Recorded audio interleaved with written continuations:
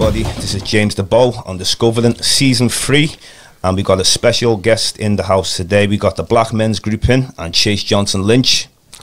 How you doing, Patrick Graham? How you doing, Jay Blades? How you doing, Chase Johnston-Lynch? What's up, guys? Good to see you. Yeah, well, this is a special today anyway, and the reason it's a dedication into brother Runoko Rashidi, Dr. Runoko Rashidi. I consider him as a grandmaster, just like Dr. Ben, Dr. John Edric Clark, and many more. And today we're going to discuss on his life. You know, he's born 1954, August the 16th, and he passed August the 2nd, 2021. And this is a person, a big influence on my life and all the work I've done around the world, visiting indigenous peoples. Also as well, the conscious on African history. And obviously Patrick Graham was with me on when he was in both events, the first and the second. Patrick gave him a lift back to the station. You know, these are great memories that we all have. And Chase got to see him on the Zoom. Yeah. And obviously Jay Blades, obviously, you know, you might be not aware who Runoko Rashidi is, but this is a real giant of a legend. Yeah, that's the thing. I know the name. I know who he is. I just don't know a lot about his history and all of those types of things. It's the same with a lot of people. It's, you know, he's a big name, so he can't just be unknown. You know what I mean? Okay. Well, so I'm here to learn from you guys, basically, and get more information. Well, what I think is good about that, Jay, is that, like, I had no clue as who he was as well. I mean, being here for several years, I've actually met Runoko before. James had him at the Caribbean Center because, like, as such a giant, you know, he's come to Liverpool over many years and everything. I remember there was a time with Slavery Remembrance. That he came and did a talk and stuff like that, and we're educating people about, like, reparations and all that kind of thing. Yeah. But also too is here on our program here, Discovering, we did a big Zoom with Runoko where we got to actually hear from the man himself, you know, and see various different adventures that he is taking part in, and so it was a very eye-opening experience for me, which I hope that it would be for you and for all those watching, because there's so many different stories he has, and you can't encapsulate them in a short period of time, but we just want to keep alive how important Runoko was, and especially for us being involved in the Liverpool Black Men's group. You know, when the news just came out last week that he passed, and he passed doing what he does best. Yeah. He passed in Egypt, you know, and everything, educating people and stuff. There was a lot of pictures that were on social media and everything, and so I just thought that it would really be good, you know, to revisit him with the man himself, James Diboe. Most definitely, yeah. And I'm going to start with Patrick Graham now, because Patrick's, you know, he's met Runoko Rashidi twice, and you know, he has his own. He studied himself just like I've studied him. So we can start with you, Patrick, and tell us a bit about Runoko Rashidi. Well, again, rest in peace, the great man. It was a real shock, because just before he passed, a few days before, he'd posted saying that he was off on another one of his guided tours that he does in Egypt, and, you know, literally 2-3 days after arriving, he's tragically died out there, which, although it's tragic that he's died, it was certainly fitting that he died in a place like Egypt or Kemet or any of the other older names that you want to apply to it. He enjoyed travelling to Egypt. I think he'd been there at least maybe 25-6 times or more. Yeah. He'd made several journeys over the years. You know, that was one of dozens of places he'd been around the world, because he dedicated most of his life to explaining and exploring the black presence throughout history, throughout many places where they've lived or ruled or reigned within the world, you know, from the obvious places like Egypt and parts of North Africa, Ethiopia to Sudan and so forth, to places where people would, you know, the general populace wouldn't associate that there's a black presence, not just in antiquity, but right up to this present day. You know, quite a substantial black presence throughout Pacific Islands, throughout the Philippines, throughout Malaysia, places like India. You know, so many different places, just people just wouldn't envisage. He spends his time, because what we've got to look at when you're talking about Runoko Rashidi, one of the things he concentrated on was the fact that we've all been raised, I know I certainly was, we've been raised with that myth that Africa has no history, no writing, and very little of nothing, other than no people running around semi-naked and living in huts and so forth. They've got no history of astrology, of mathematics, of medicine, of science, all these different things, of literature, of art, of architecture, all these things that they're saying they have no history of. Truth be known, they have a magnificent history of. Cultures that are revered in the West, like the ancient Greeks and the ancient Romans, they actually revered the African cultures, Egypt in particular, with they held them in great reverence and great esteem, and effectively worshipped a lot of the gods that they did, and the names changed over time, as we've known. And Runoko Rashidi was basically a champion of saying, well, okay, in order to challenge that myth that black people have no history, have no knowledge of all these different things, architecture, science, mathematics, astronomy, and so on. He said, well, the evidence of all this actually still exists in Africa itself, but a large part of it exists in the looting and the pillaging that took place by many European nations, and the artifacts that they looted and pillaged that actually prove this rich history in architecture, science, medicine, mathematics, and so forth, is in these museums in many different forms, in the people who the statues and figureheads that are showcased in them. So he's authored and edited up to 18 books. He would have done many papers over the years, you know, and I've just made a note of one or two books, just, you know, in case people want to look them up. But there's African Presence in Early Asia, which is actually a book by a man called Ivan van Sertima, who, again, Runoko Rashidi followed in the footsteps of this man and looked up to him. He was one of his, you know, in some ways, he was almost an understudy at times to van Sertima, and you know, and he helped him, you know, progress his career and his research and so forth.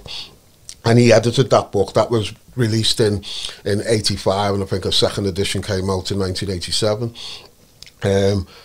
A very good read. Another book which is actually a really good read is Uncovering the African Past, and that's basically Uncovering the African Past with a subtitle, the Ivan van Sertima Papers.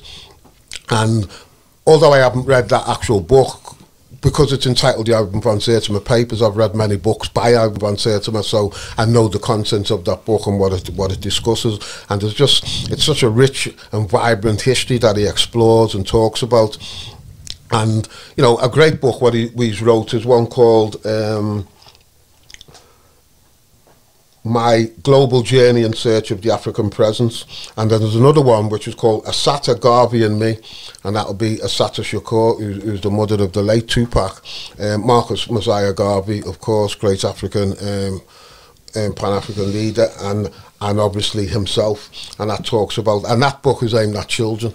Wow. and talks about a lot of the journeys that he's done around the world and opens them up to a lot of the discoveries that he's made. But, you know, I'll talk a bit more about, you know, some of the things and the images that he highlights in various museums around the world. Yeah. So James, you know, like in your talks with him, I remember that there was a significant piece of historical statues that he talks a lot about, which are the Olmec heads. Olmecs, yeah. Now, I mean, like, can you just say a little bit about the Olmec heads? Because, like, a lot of people can identify the African features in the faces of the Olmec heads, but they were treated like gods in various different countries and stuff like that. So could you say a little bit about that? Yeah, well, it starts off with Ivan van Sertima. This is the person who mentored Runoko Rashidi. One of his main mentors. He had other mentors, of course. Now, Van Sertima, he done a book. They came before Columbus, and it's a very interesting piece of work. Now, Runoko Rashidi, obviously, he's a lot younger than Ivan. Now, what he ended up doing, because Ivan was like the global African presence, but he even said himself, I've never been to Asia. So when Runoko was going into Asia and discovering the African presence there, now Van Sertima probably read about these things. His books like Chancellor Williams, The Destruction of the Black Civilization, he'll mention about Africans in China and different places in the world and that. Now, what he ended up doing is he took Ivan van Sertima's work and elevated it even more globally. Australia, the Pacific Islands, and I've witnessed all this work as well. Now, when we're dealing with the Olmecs, now I've studied it from many different angles, and I think Runoko Rashidi explains it the best. He explains it the best because he has actually excavated every single Olmec head. Van Sertima done so many. He is the first black man to excavate every single Olmec head. So that was it, that's history in itself. Also, Runoko Rashidi, when he's talking about the Olmecs, he's explaining, yeah, well, you can see the Africoid features, but then you got to look at other things. He's an anthropologist, he deals with DNA. So we know about an Australasian Pacific Islander presence in the Americas. Black people I'm talking about, not like your typical what you see these days in Polynesia, but I'm talking about like people like Papua New Guinea. There's got that DNA there. It was called Lucia, found in Brazil. So we know about, so what is believed to be that the people who come from the Pacific, black people, these were the Olmecs, but the people who they built the statues of were depicting the Africans because they would come back and forth on ships from West Africa or the Nile Valley. Now, let me stop you there, because this was one of the fascinating things about listening to your show. You say about the ships coming from West Africa, like Mali, right? So even though when we talk about, and we've always bandied around the name Mansa Musa, what people don't get right is that Mansa Musa may indeed be the richest man of Mali, but it was his brother, Abu Bakr, who actually sailed on ships. They built 3 ships. Took a whole community of West Africans, and they traveled for them across the water, never to be seen again, because they never returned. So the question really is, and now this was like, what century was this? 13th century? Yeah, about 1300s. Yeah, something. So where did they go, and where did they end up? So now when we have the world populated, like Cuba, Haiti, the New World, Brazil, all these other places, these are places where you see these Olmec heads. Right? So isn't it possible? The Olmecs in Mexico. Yeah, I know. But there's other depictions. You could go to Peru and you can see depictions there. You could go to Brazil. Right. This is my point. Is that these Africans from West Africa had traveled. We're talking about I don't know how many people were on 3 ships. That it was like about 300 people. Right? Easily. Am I right? Easily. So They traveled, never came home, but they populated the world out there and everything. And then we got these Olmec heads. Could I just come in? Go for it. In relation to that. Let me just quickly, and then come quickly in. Just from what Runoko Rashidi explained about that, he said that because you've got people in America who want to claim indigenous American ancestry, and sometimes it can be to avoid your Africanness. Yeah. So you got to be careful with that, you see. Do you know what I mean? So how Runoko Rashidi explained that is that the people who came over, whether it was Mansa Musa or whether it was the Nile Valley, Abu Bakr, so there's only small portions of people compared to the population that was in America at the time. So if you see, like in China, for example, you got billions of people. Now they come out of the Mongoloid race.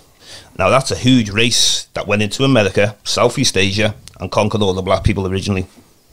So that's basically, so we have become the minority, whether the indigenous black people or whether they came from Africa. The ones who came from Africa would be not large numbers. We can't try and imagine and act like it was the whole country. You know, we've got to be realistic about it. And that's why I did like Runoko Rashidi when he explained that. It was pockets of people. So they're going to get the new people, the new wave of Mongoloid that was coming in was overpopulating the indigenous black people who were originally there, like Lucia, and that's why now. But then you got Christopher Columbus, who spotted black people. So let's not go on to them. But what does Patrick have to say? Anyway. No, but it was just words of similar effect, because it's not even a question of, because there's 2 issues here, like the ships that travelled by Abu Bakr who went over, if they were never to be heard of again, then it's clearly difficult to say, well, what happened to them and what didn't happen to them, because they didn't report back to anyone to say we done this. But they didn't report back to West Africa. Yeah, that's what exactly. It is. So, but the history of travelling to the Americas far predates that anyway, because we're talking, you know, that was easily. We're talking 700-800 years ago that these voyages happened, where there's evidence, you know, that Nile Valley civilizations, i.e. the Egyptians and Phoenicians and the likes, travelled over there far earlier. You know, for those who don't know, there's a natural current anyway from West Africa that takes you right to the Americas and can take you back again without even having to use sails and rowing and so forth. So, that's one thing I know a lot about. Whether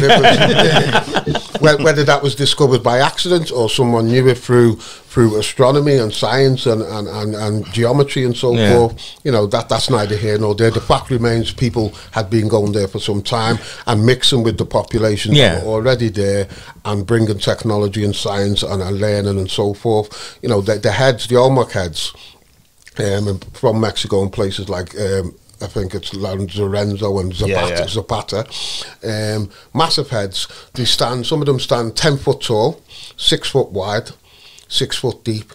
You know, these are ginormous heads, and they actually appear like they are part of a larger statue, although there's never been any evidence of them larger statues being found, but they certainly have the look that they are part of a larger structure, which, given the dimensions of the head, you're talking a massive structure, maybe 100 feet or more. Similar in terms of some of the Colossus statues that were built by the likes of Ramses II or Ramses the Great, as a lot of people know. Similar in size to some of them structures. I'm not talking about the Ramesseum, where the ones are on the outside of the mountain, and one of the ones that is freestanding. In Luxor, where they're seated. They'd be similar in size to them things. So, you know, this is, as I say, such a rich history, because what Runoko done, he goes around the world, and part of his travels included Liverpool, because Liverpool has a great collection of African pieces of artwork and mummies and so forth, and one of the best outside of London, within Britain, if not the best outside of London within Britain when it comes to the Egyptian collections and other parts. And he photographs these images, he puts them in books, he writes about them, he talks about them, he researches them, he adds research to them, he will liaise with the museums themselves to try and influence how these things are explained or depicted in the museums and so forth, because some of them are not labelled properly. And as I said, this is the vast evidence that exists in museums across the world, famous museums like the museum in New York, the Smithsonian Museum in Washington, and the museum in Berlin, in Munich, obviously London Museum, British Museum, Natural History Museum and places like that, Liverpool World Museum. Museums all over the world are absolutely full to the brim of black artifacts from many different time periods of many different black cultures and civilizations from within Africa, including the island of Madagascar. Like you guys, the things you guys are talking about, these are things that I'd heard before, and this is why this is the only thing where trickle down actually works, because we all know about trickle down economics that supposedly works. Trickle down knowledge is a big thing. Like I had heard all of the things that you're speaking of, but I'd never really put names to it. I'd heard it from friends of mine who had done extensive studies. I'd heard it from, you know, I'd seen little things here and there, but never really put names to who discovered these things or who really started these studies. So this is why all of this and us doing these types of podcasts is really important, because some people know these things but don't know. Well, but it's not an educational thing, and that's what I think is important. Is that, like, especially like we did the fatherhood podcast. I mean, it's important for our children to know this kind of stuff. Exactly. Why is it not available, you know, and everything for people? Well, and that's why it's important. And that's the thing. I mean, it is available. That's the thing. Well, it's available. It's just a matter of, you know, and then that's the other thing I've always said is, like, we as a people generally, not even just black people, but like we put so much emphasis on what we're being taught without actually thinking, well, actually, maybe we should be teaching our own children these things. It's like we say, oh, the school's not teaching them, so you know what I mean? No, that makes sense. You know what I mean? Education starts in the house. Exactly. It's like, you know, there are so many things that I learned from outside of school that have informed the things that they did tell me in school. Do you see what I'm saying? Yeah, no, definitely. So it's like, all of the, theorems and history and all of those types of things. It's we go back to the fatherhood thing. It's, the same things as I say to my son. It's like, yeah, this is what they're telling you, but here's the other stuff that they're not going to tell you, or they don't have time. Just to add to that as well, obviously, education does start in the home, but what is an unfortunate reality as well is a lot of parents are not equipped with that knowledge to start that education in the home. Exactly. So it's how do you address that balance? Because the major institutions of the world are run from what we call a Eurocentric point of view. Exactly. So Ivan van Sertima himself, when he was the statues that Runoko Rashidi, well, the Olmec heads, which he later wrote about himself and studied a lot more. When he first came across them, because they were found, I can't remember the exact year they were found. It might have been in the 30s. The first ones were discovered, but over time, they were discovering more and more. It's not just heads; they were giant, like round stone balls, which were like perfect geometrically, which were created somehow. Some people tried to claim they were natural phenomenon, where others said, well, no, these were clearly sculpted. I love people who do that. That's the colors that they have to work with. Ivan van Sertima actually had a battle with certain academic institutions for many years. When before he could actually physically go and see them, because for a long time he was banned from traveling from America under all these communist inquiries and all of this thing, and because he's studying black history, his passport was confiscated, so he was trapped in America. So a lot of his studies he had to do through books and research, and he had a big battle which went on for many years, where eventually images were released. He already had images of the Olmec heads, but the images what he was after was the back of the Olmec heads. And when he got the images of the back of the Olmec heads, they depicted what were clearly braids, plaits, a hairstyle which is significant and identifiable with black culture, with black people. But and this was hidden by the Eurocentric academic world for obvious reasons. They don't want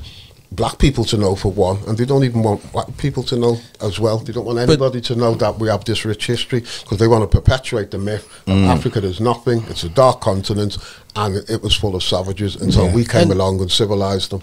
But in speaking to the fact that some people aren't unequipped for that, I don't think it's just that. I think some people don't know, but some people will seek. You know what I'm saying? And I think that's the important thing. It's that, not saying that you're not equipped to do it. It's just because everybody's equipped to learn something. You know what I mean? Everybody's equipped. And then, go and learn with your children. You know what I mean? Go find these things on your own with your children. If you're that, if you figure it's important. Because that's the other thing, is like, as we live in this capitalist, Eurocentric society, we know that people don't have time. You know what I mean? Time is the number one thing. We have so many people who are out there working 2-3 jobs just to make ends meet. So their children are left. You know what I mean? So, even when it comes down to technology and things like that, we tell people, oh, don't let your kids be on the iPad all day. It's like, well, how about teaching them how to use the iPad to do other things other than just play games? You see what I'm saying? No, that's definitely relevant, because what you're talking about, the capitalist Eurocentric society. A capitalist Eurocentric society is designed, not just to oppress and suppress the knowledge of black people, but even their own white people. Of everybody. It's designed for that purpose. And what it actually does is it learns people, but educates themselves. And the analogy I always use to make people see this in just basic terms is, to any dog owner or anyone who knows the behaviour of a dog, you get a stick, you throw it, the dog will go and get it. You get a stick, you throw it, the dog will go and get it. So you're learning the dog, you're teaching the dog to do that. But if you could actually educate a dog, after you're doing that a couple of times, the dog will tell you, get it yourself, it's your turn. Because that's education. That's the difference between education. Education allows someone to think and express themselves. When you learn something, you become robotic. And that's what the system does to people. It makes them robotic, where you haven't got the time to learn these things because you've been taught to not even have the desire to want to know these things or to see the importance of it. Because, like the great Marcus Garvey says, a people without the knowledge of the history and culture is like a tree without roots. And again, you take away the roots from a tree, which go back deeper than the tree stands taller, the tree will fall down. And that's the same for the people. If they don't understand the roots, the basis of where they come from, they will keep falling down and they will never be able to stand strong. So, yeah, well, you know what, with Runoko Rashidi as well, I mean, 125 countries. This man, like, he's the type to do, he's done the work of like 10 scholars or something, you know. He just every day posting. This is someone who really dedicated the life. And from primary research, doing it myself, when I went into the Philippines and I witnessed the African presence, ancient black peoples, and I said to them, I've got videos, I said, do you know Africa? And I asked them that because I went going in on a tour. So the different you do a tour and they know you're coming at 2 o'clock and then they're going to show you how to do this and that. No, I've only done a tour once. I don't do them anymore. So when I've gone in and hired the Jeep, the person driving me said, well, I'm not here to guide you. You're the guide. You do what you do. So when I've asked them about Africa, I just got a shock when they all were aware. And I've got the video sent to Patrick. You've seen the video anyway, where they're screaming about Africa. And I was like, and then even with the Mani tribe in Thailand, I showed them pictures of other tribes from around the world so they can see the black presence himself. Because you don't know when an anthropologist goes into them, maybe, I don't know what they're doing, they just give them the swab and then put their own little stories and stuff. They ignore oral traditions half the time anyway. You know, it's all about science. But the influence, like I say, Runoko actually told me himself, which I was quite surprised. He was surprised I visited the Mani and the Eta in the Philippines and the Oranjaz in Malaysia. And he told me he hasn't done that. And now I was shocked because I said, hang on a second, wait a minute. I was going there because you went there. You know, like, then you found out that, no, he didn't actually go in there. He actually done lectures. It didn't mean he actually went into the area to visit the people. Because these are like 7-hour drives, 8, 9, 10 hours. And that's why, like, on the Zoom, if you watch it back, he's, like, quite surprised at some of the stuff. But he's just the biggest influence, who I can actually say he's my biggest influence. I have many influences, Dr. John Henrik Clarke. I think Dr. John Henrik Clarke, one of my favourites. Dr. Yoshe Ben Yakinen. Now, he's born in Ethiopia, so he understands history a little differently when you're born somewhere, because you can have access to stuff other than other people. Chancellor Williams, like you've saying before, Patrick, about the struggles that Van Serten was having to publish stuff, and the same with our brothers himself, Chancellor Williams, parts when he wanted to go into South Africa, you know, it was like a big thing and all that, you know, or he wanted to go to Sudan, he wanted to go South Sudan. But at the end of the day, you know what? Anyone else got anything else to say anyway? Just to two really good quotes that I've made a note of from Runoko Rashidi. The first is, history is the light that illuminates the past and the key that unlocks the door to the future. And that's just another way of the Marcus Garvey saying about the tree and its roots and the people knowing history and culture is the same difference. Yeah. Another one which we've just touched on, that what Jay was mentioning before about teaching our children and so forth, which is basically, and it's aimed at, you know, he's talking about black people, black children. The worst crime you can commit is to teach a child that their history began with slavery. Wow. You know, and it's true, because the history of slavery, of shackled slavery, that is, European shackled transatlantic slavery, goes back to, you know, the 1500s, you know, people put it down to, the 1400s rather, people put it down to Columbus's voyage of so-called discovery in 1492. So that's like a 400, 500 year period we're talking about. Yeah. But you know, I remember going, when I've done workshops with youngsters, you know, 8, 9, 10, 11, 12-year-olds, 13-year-olds, schools, and I'll pose the question, tell me something about black history. Hands will go up, I'll say yes, and they'll mention the slave trade, or they might mention Martin Luther King. And I say, okay, well, tell me something about black history before the slave trade. You know, I remember a little girl innocently said, oh, well, they captured the slaves and put them on the ship, you know, which is true, because that was just before the slave trade. And I said, well, no, tell me something 500 years or 1,000 years before the slave trade. And every one of them looked at me like I'd suddenly started talking in some ancient and forgotten language, and they couldn't understand a word I was saying, as if to say, well, there's no such thing. That's what the looks expressed to me. Well, what does that even mean? Can I ask you a question, Patrick? You know when you first see Runoko Rashidi explain about black people in China in ancient times, I don't mean the first people. I'm talking about the civilizations, you know, the Shang dynasty, or even the black presence of these indigenous peoples in Asia. Was you shocked when you first? I mean, I was shocked. I wasn't shocked simply First because of all, I've read many of Van Sertima's works. Yeah. Going back to the 80s. Yeah. Some of his early books, and I've read other things from people like Dr. Joseph Ben-Jacquemin, John Hendrik Clark. Yeah. And what I wasn't shocked simply because I've, as I said, I've read stuff about people in not just them places, but many places throughout the Indonesian islands. Yeah. The Philippine islands and Malay so forth, Peninsula. where you're talking about histories that go back where I remember watching a documentary once, and it was showing, well, the only thing that was not shocked, but it was surprising. That the numbers of the people who still actually exist there to this day. Oh, most definitely. We're not talking little isolated pockets of a couple dozen here and a couple dozen there. We're talking thousands and thousands of people hidden away from everyday, the everyday eye, the everyday viewer. So it's almost as if even people who recognise and accept that these people, these black people existed there at one time, they thought, oh, well, maybe they've all died out, or they've moved on and migrated somewhere else. But they're actually hidden communities, hidden nations almost, who were just secluded and isolated and secluded in the poorest parts of them countries. But it's just been, we could go on forever, you know, and obviously I'm aware of time's running short, we have to end this, but just thanks for us being here today. It's been great to be able to discuss Runoko Rashidi. His legend will live on. Just some little bits of information.